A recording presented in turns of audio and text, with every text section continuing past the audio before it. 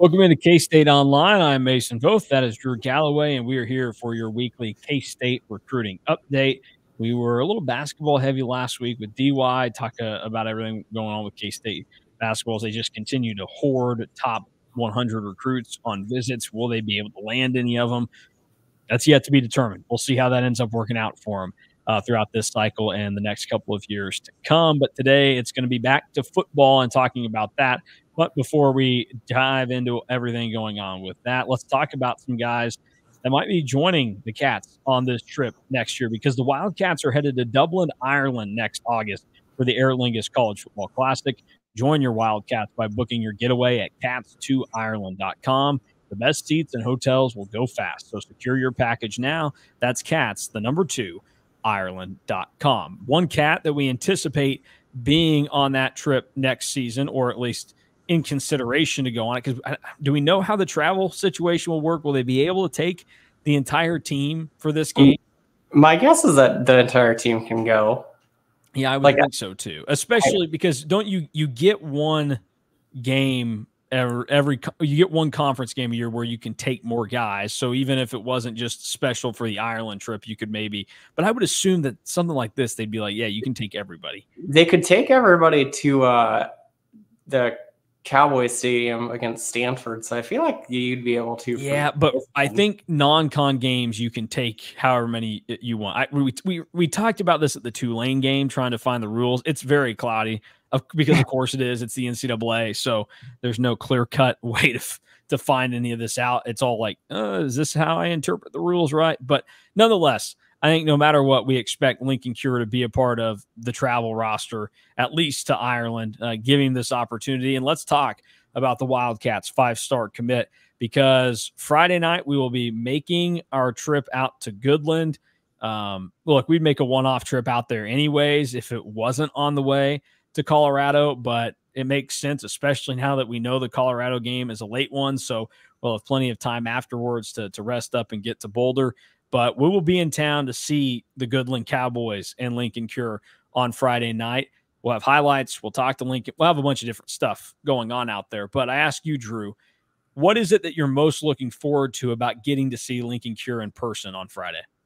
I think I'm most interested in just kind of seeing how he looks and how he moves, because, I mean, you got to remember that he's probably in that 215 to 220 range the last time that we really got to see him.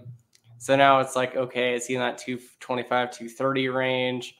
Is he still moving well if he has really put on that extra weight and muscle? So I think I'm most looking forward to all of that, and really just getting to go somewhere totally different and totally off the map for me, of like, this is where like I go see a high school football game, because typically I'm in like the Kansas City area or Wichita or Topeka. Like, never in a million years would you have told me that, like, hey, we're going to go take a recruiting trip to Goodland, Kansas. So I think I'm most excited about that, really. Yeah, Goodland off to a 3-2 start this season. So they are in a setup right now. They will be playing Colby on Friday night, which should be a fascinating game, because Colby's off to a good start with their season. They're 4-1, and they've kind of they might have the most variety in terms of pulling a fast one over our on-3 win probability that Massey Ratings has been doing this year. Because if you go and look, the Massey Ratings predictions have been pretty spot on for most of them. I think last week in the Kansas top 25 games that were played, they only got one of the predictions wrong. And if you go look at Colby, they've gotten 3 of the 5 predictions wrong this season for Colby. And for Goodland, they've been right in all 5 games. So that's just another little plug for the Massey Ratings and our high school football coverage over at On3. But I'm excited to get out there and just see. We've seen the highlights and we see the numbers, and an athlete like that against 3A competition, like, there's a level of dominance that Linkon Cure just kind of lives up to. Because I would point this out to people. Well, yes, 3A and lower typically, I mean, heck, even 4A, 5, anywhere in Kansas, really, rarely do you see 5-star talent. But you can sometimes see those guys at higher level classes even and go, man, this guy's a 5-star. He's not really standing out. Like, well, how's he a 4? How's he a 5? And we even had moments like that last year when we were at games, Drew. I mean, we won't name who it was, but you watch certain guys, you go, really? That guy? Like what's he? There's no doubt that when you watch a quarter of Goodland football, who the 5-star player is, even if it was, you turned on mascot mode and everybody was the same size and looked the exact same, but the talent and abilities were still there, you'd be able to tell with Linkon Cure. So I'm excited just to see how much he stands out. And kind of like we talked about yesterday with Avery Johnson, kind of has to just go out and be a stud for K-State this weekend against Colorado. It's kind of what I'm expecting Linkon Cure to do, like put the team on your back and go make plays for him. And I would also say credit to a lot of Lincoln's teammates and his squad this year. Like, they're in the middle of one of their better seasons in recent years and putting together a better team performance. So I'm interested to see what that dynamic is like, because we've talked so much throughout this process with Linkon Cure about the credit goes to his team and his coach for primarily playing him at the position that he's going to play at the next level, when so many others would just be like, you're going to take every rep at quarterback so you touch the ball every time, and we're going to run you 35 times a game or something. Because when he gets moving with the football, he does not go down very easy. No, I'm really excited to see how they use him, because they've started to use him in a lot of different ways. Like, they have him at tight end, receiver. And if you looked on, I believe it was his Twitter post on Monday, had him at Wildcat a little bit. So you kind of get to see a little bit of everything with Linkon. And I think that's what I'm really looking forward to, is how they really scheme him open, because really that's what it comes down to at this level, is he's going to be double or triple teamed probably. So how are you going to be able to scheme him to get him so open? And even if he's not open, I'm excited to see, okay, what's his contested catch look like? Can he really go up there and really just, I call it dunking on somebody when you're throwing it up that high, and just go get it. So I was looking forward to that. And, I've gotten to see a lot of different levels of Kansas football in the last 2 years. I went to an 8-man game last year to watch Caden Massey, and now going to Goodland. So I'm really just kind of racking everything up a little bit. This is a little geography question for you. Obviously, we've been to Goodland. We were there on commitment day. We have been to Goodland before. Do you know what county Goodland is in? Legitimately, I don't even have a guess. Okay. They are in Sherman County. I only asked that because over the weekend it was a topic of conversation where I think I'm pretty good about when a car drives by me and I see the license plate, and I can tell you what the 2-letter code is for what county it is. Like, I'm from Reno, so my car had the RN on it. We live in Sedgwick now, so we got an SG on there. You see somebody drive by and they're rocking the RC. You're like, oh, that's Rice County. Shout out to Rice. I feel pretty good about that. My wife, though, different part of the state that she's from. You people in the eastern third of the state, this would go for you, Drew. I don't think you have a full respect and understanding for the rest of the state of Kansas. You're like, yeah, it kind of ends around Manhattan, Topeka, and then everything west of that, like, screw it.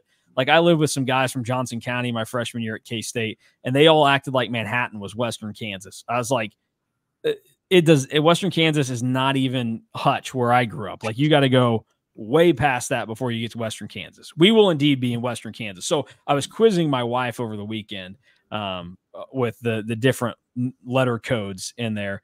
She was a little better than I thought. She still struggled on some. And then, I've got one brother that is just absolutely clueless on a lot of things, and it was pretty comical to ask him while we were eating lunch on Sunday. So I only bring that up because that may be something that we do on the road, where I'll just be throwing you and DY some county codes, and you got to tell me which county I'm talking about there. And you'll probably be introduced to new ones like Sherman, where the Goodland Cowboys hail from, and they will be playing this Friday night. So we will be there to see Linkon Cure and have tons of coverage for you on that. So be looking for it Friday night into Saturday morning. Now, outside of Linkon Cure, what else do we need to know on the recruiting front, Drew? Yeah, so has been a few new wide receiver offers that K-State has made in the 2025 class recently, which we've talked about that they want another high school wide receiver, and they're a little bit different in their styles. So one is LeBron Hill, who is a former Purdue commit, decommitted after somebody that I had no idea was even at Purdue. Graham Harrell was their offensive coordinator, got fired halfway through his first season at Purdue. Tough scene. It's typically not a great sign for you. And he decommitted, I believe it was 4 or 5 days ago now. And then K-State offered him. He has an official visit set to Missouri November 9th. And then it's just up to K-State on, okay, when do we want to get an official visit scheduled for him? LeBron Hill also 6'4", so a bigger wide receiver. And then the other wide receiver is a smaller guy, Quentin Gibson. He's only 5'9", goes to high school in Texas. His recruitment is really kind of just starting to take off because K-State offered him over the weekend in Colorado, Mississippi State, Pittsburgh, TCU, and I believe one other Power 4 school have offered him just since his senior season started. So you kind of get to see kind of two different recruitments on how they have gone about and two different playing styles because with LeBron Hill, it's more of like that physical go get it kind of receiver, where Quentin Gibson is more of that kind of slot guy that is very, very fast. So it'll be interesting to see kind of where K-State goes from there with those two guys. And I think that it's just noteworthy because that's a position where K-State really needs another player and have wanted another player. And now you're kind of getting to see two guys kind of come to the forefront. And now it's, okay, what do you do next? Yeah, that's a good call there. One other thing, I'll throw this at you real quick because people obviously are interested. You talk about Purdue decommitments. Everybody saw Noah King, the K-State commit, trying to, on social media, recruit another D Galloway to K-State. Not Drew's boy though. This is Dwayne Galloway. He decommitted from Purdue. He was a 4-star corner. Early returns because it's still very early. This is nothing more than just a social media plea and a guy trying to hoard talent for the school he's committed to. There's nothing real here currently, correct? Yeah, right now I don't think that there's anything really that you need to really, I don't want to say waste your time on, but there's nothing that's like pressing at this moment with that. It's a little bit of him using social media engagement. It's a little bit of, I believe that him and Noah King are pretty close. So it's a little bit of both. What's more noteworthy about that, I think, is that what's kind of got under the radar is that there are some other teams that are also trying to flip Noah King. So kind of getting to see Noah King tweet at him and tell him to come to K-State. You got to see RJ Collins do the same thing. Linkon Cure did the same thing. And those are the three guys that are really being coveted by other teams. So to really see that, I think is probably more noteworthy than Dwayne Galloway really kind of showing love to K-State when I'm not even sure if K-State's even offered him.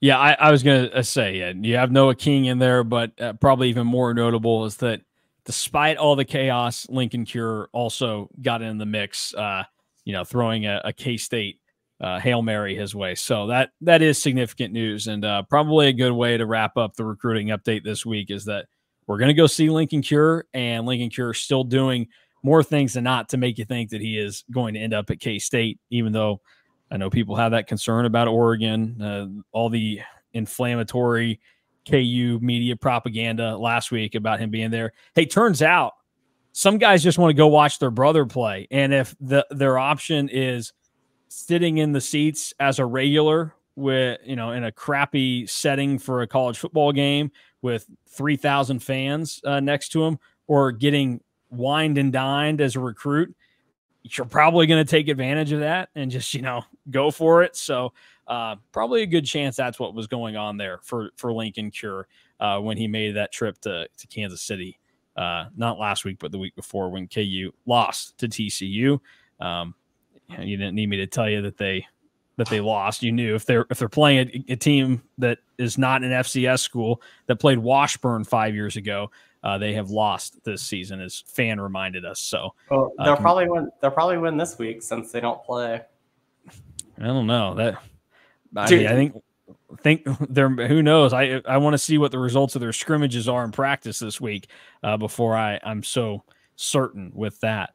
So yeah, get ready, everybody. Linkon Cure content coming your way on Friday, and then we'll have more recruiting updates throughout the week. Drew will have you covered with that over on KSO, and kind of an odd time where we're going to be going through this 3-week stretch. We're only in week 2 of it right now, where no visitors for K-State because they're either on a bye or on the road. So it'll be kind of fascinating to see that long list of names that will be there at the end of October when K-State hosts KU for their first home game in quite some time, and also probably the most marquee home game of the season. So that'll be a hot one to keep an eye on. So for Drew Galloway, I'm Mason Vo. Thanks for watching the KSO show. We'll be back again tomorrow after I return from hopefully some playoff glory in Kansas City to watch the Royals play the Yankees tonight in Game 3, and we will talk more about the Cats and everything going on as we get closer to K-State, Colorado this weekend, a reunion of former Big 8, Big 12 foes,